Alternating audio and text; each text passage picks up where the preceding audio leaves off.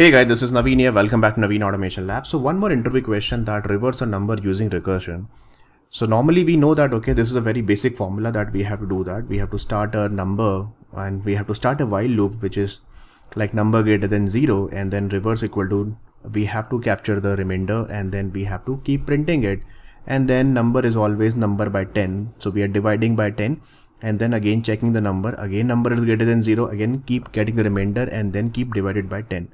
So let's say I'm passing 1, 2, 3 over here. So it will just simple reverse the number like this. So if you run it, see it's getting you 3, 2, 1. If you print, let's see 1, 2, 3, 4, 5, something like this, then it will reverse a number 5, 4, 3, 2, 1 like that.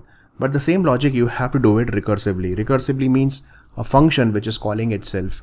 So how to do this? So I'll do one thing, just very simple, but if someone is asking you recursively, you have to solve it. How will you do that? So let's see, this is a function that I have created. Let's see public static void reverse function, which is taking one number parameter over here. Immediately do not forget to put this condition that if number is less than 10, then what you do?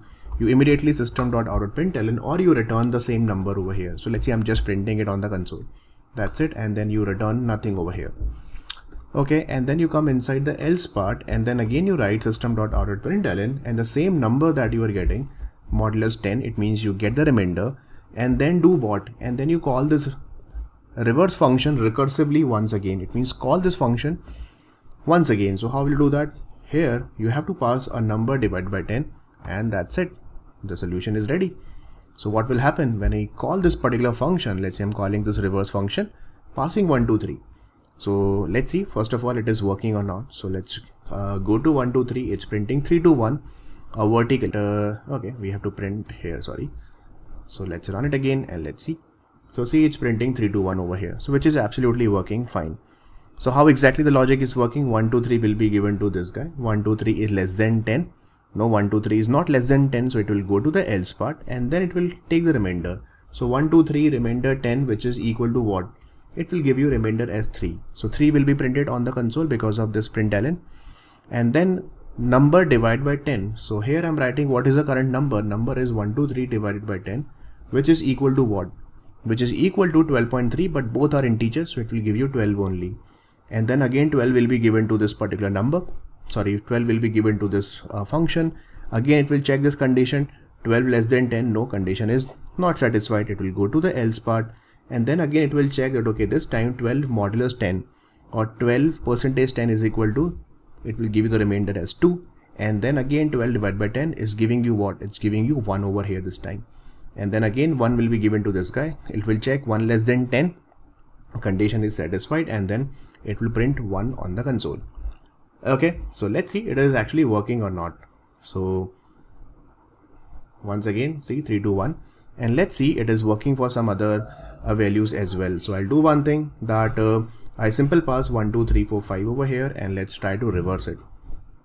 So see, reverse is happening and I'll do one thing. Let me just put ln here. Otherwise it will print on the same line. So here you can see reverse of this and 5, 4, 3, 2, 1, which is absolutely fine. And let's see that some only one single digit number. Let's see I'm passing 4. The reverse of 4 is 4 only. So let's run it again and let's see it is giving you 4.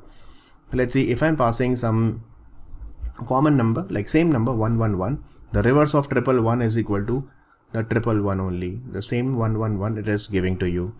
Then I'm writing, let's see, for example, let's see a long number like this, something like this. This also should be reversed. So let's run it again and let's see. This is also getting reversed over here. Let's see, I want to pass some more big number like this, which is not within the range of integer. Why? Because we have taken this integer over here. So this is not the range in the integer. So can I do one thing? Can I put long over here?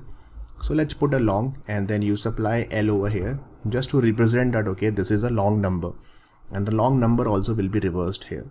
So here you can see that, okay, yeah, exactly working fine. It will reverse 3, 5, 4, 3 in the reverse order. It will not print L. Remember this thing. Now let's see, I'll just print a number which is having 0, 0, 1. Then in that case, what will be the output? So if you run this 0, 0, 1, remember this thing, it will give you 1 only, guys, because 0, 0, 1 is equal to 1 only. So actually Java will consider it as a 1 only. It will not reverse like 1, 0, 0. Remember this thing. But if you try to reverse with 100, then it will start giving you 001, because it will print in the same order, first 0, and then 1.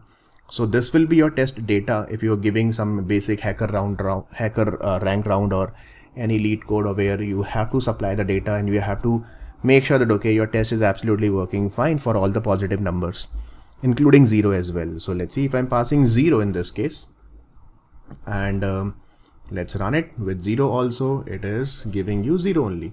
Perfect, which is absolutely working fine. Okay, so this is a very simple question, very simple. Reverse a number using recursion. So make sure that okay, this function is calling somewhere over here, and then you are passing the divide by 10 value like that. Okay, so thank you so much guys. Thanks for watching Naveen Automation Labs. I hope it is clear. If you have any questions or any suggestions for this code, or you want to improve it, feel free to write in the comment section. I'll see you in the next video. Till then, take care and God bless you all.